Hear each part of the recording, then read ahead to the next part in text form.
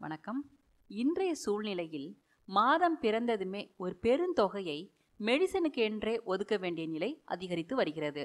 இந்த நிலை மாற நம் உணவு முறையில் மாற்றம் செய்ய வேண்டிய கட்டாய நிலையில் உள்ளோம்.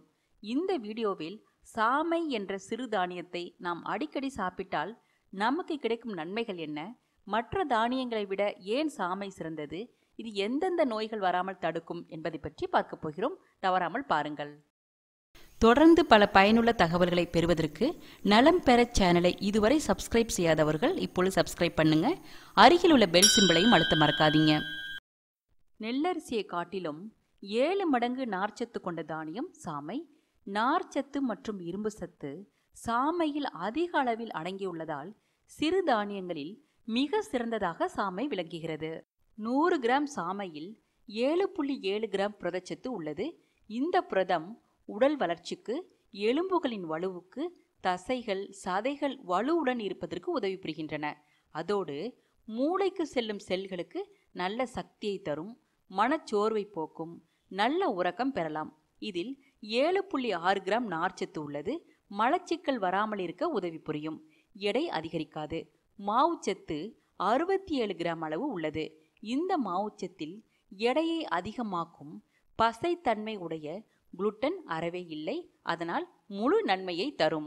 அடுத்து இரும்புச்சத்து 9.3 மில்லிகிராம் அளவு உள்ளது. நமது ஒரு நாளைய தேவையில் 1/3 பங்கு 100 கிராம் அளவிலேயே கிடைத்துவிடும். இரும்புச்சத்து அதிகம் உள்ளதால் இரத்த சோகை வராமல் தடுக்கும்.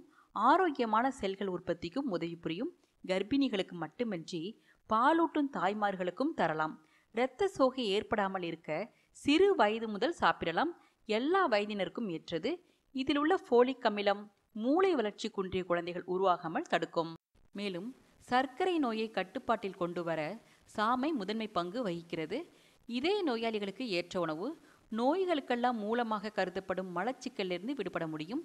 அது மட்டுமல்லாமல் வயிற்றுக்கோளாறுக்கு சாமை அரிசி நல்லதொரு மருந்தாகவும் திகழ்கிறது. அதோடு தாது பொருட்களை உடலில் அதிகரித்து உயிர் அணுக்களின் எண்ணிக்கையை உயர்த்துவதில் சாமையின் பங்கு குறிப்பிடத்தக்கது. இதில் உள்ள புரதச்சத்து மற்ற தானியங்களை விட அதிகம். விளையாட்டு வீரர்களுக்கு நல்ல உடல் வலிமையை தரும். முட்டை சாப்பிடாதவர்கள் கூட இதை சாப்பிட்டால் முட்டையின் நன்மைகளை இதன் மூலம் பெற முடியும். அடுத்து கம்பில் இருக்கும் இரும்பு சத்தை விட இதில் அதிகம் உள்ளது. கேழ்வரகில் இருப்பதை விட 2.5 மடங்கு இரும்பு சத்து இதில் அதிகம். அதே போன்று calcium, magnesium, sodium, potassium, copper, manganese, துத்தநாகம் போன்ற பல முக்கிய தாதுக்களையும் சாமையிலிருந்து பெறலாம்.